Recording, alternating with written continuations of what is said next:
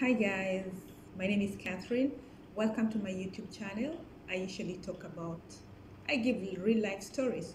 And this time I'm going to tell you about the tribes in Kenya with the highest rate of witchcraft. Number one,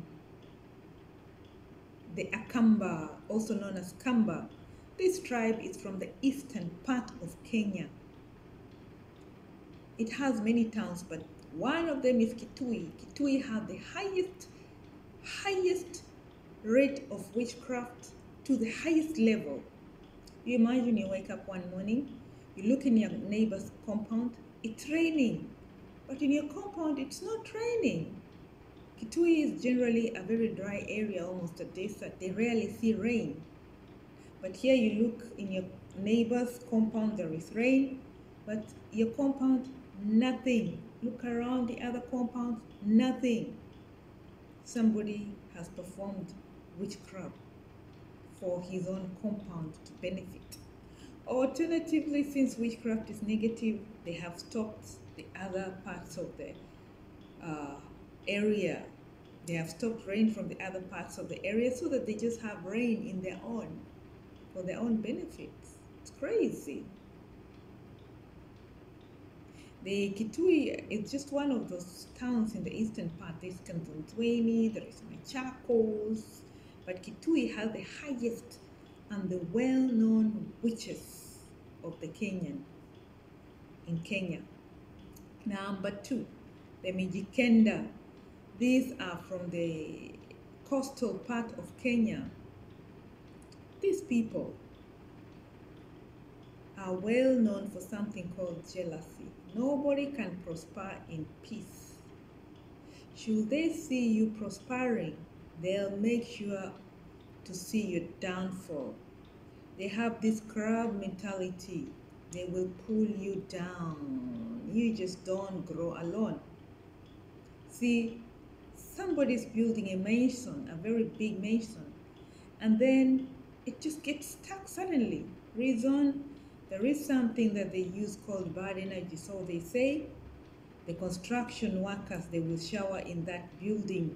Showering is removing dirt from your body, and so you're removing dirt. It's bad energy also from your body, which stagnates the development of that building. It never grows, so they believe. This is just one of the Mijikenda kind of witchcraft. Stagnation. They don't like to see others prosper because of jealousy. Although others are against it and they try to intervene and try to stop it. And last on the list is the Kisis. The Kisis are well respected when it comes to witchcraft. These people have one of the highest categories of witchcraft, but they're kind of dangerous because they use body parts. You imagine removing the eyes of a small kid. They have to hurt somebody or something.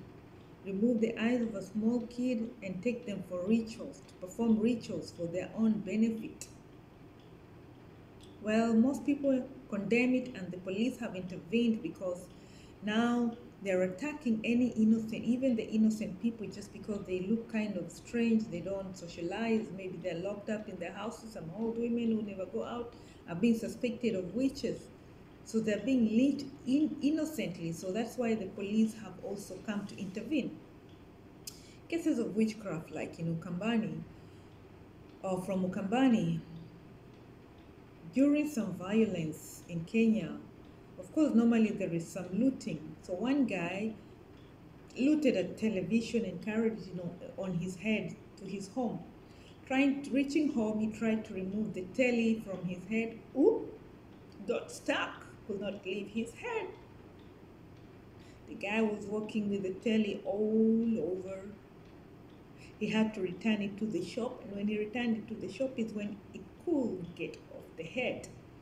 Or else the guy was gonna sleep with the telly on the head. It's known that the shop belongs to some Kamba.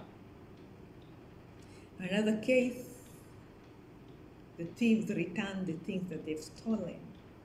You imagine you steal something and then you return it because of the bees.